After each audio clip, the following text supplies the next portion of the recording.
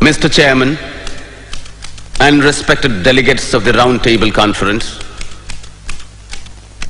my colleague Rao Bahadur Srinivasan and I have the honor to place before you the point of view of the depressed classes of India, who represent 1/5 of the total population of British India. Our point of view is this: the British government in India should be replaced by a government of the people, by the people and for the people. The depressed classes have traditionally welcomed the British as their deliverers from the tyranny and oppression of the Orthodox Hindus. Before the British, we could not enter the temple. Can we enter now? Before the British, we were denied entry into police and military forces. Is that career open to us now? Our wounds have remained as open sores, and they have not been righted, although 150 years of British rule have rolled away.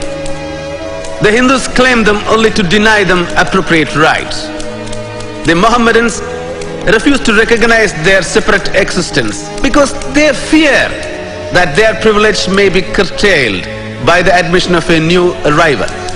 Depressed by the government, oppressed by the Hindus, and disregarded by the Muslims, we are left in a most intolerable position of utter helplessness to which I am sure there is no parallel. We hold that the problem of the depressed classes will never be solved until they get power in their own hands. Given the present temper of the country, no constitution will be workable which is not acceptable by the majority of the people. The time when Britishers were to choose and India was to accept is gone, never to return.